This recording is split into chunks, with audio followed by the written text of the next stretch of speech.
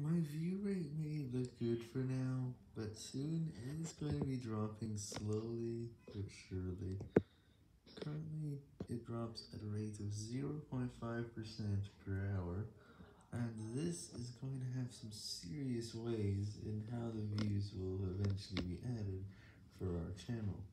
Although it won't go actually below 4 views per hour, because the promotion component will drive some of those views for us, even in the long run, and it's very unlikely to stop.